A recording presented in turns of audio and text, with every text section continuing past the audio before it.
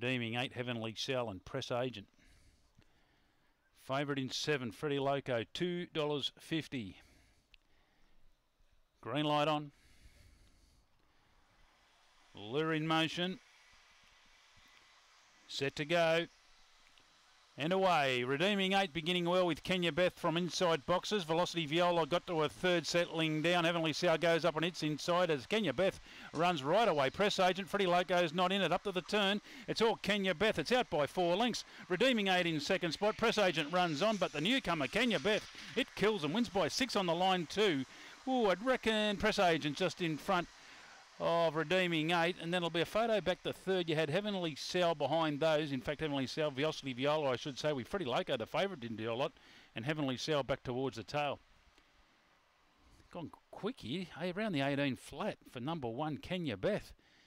Just jumped and put him away here in good style. Beats the 8 Press Agent, getting home late over the top of 2 Redeeming 8, 182, and fourth will go to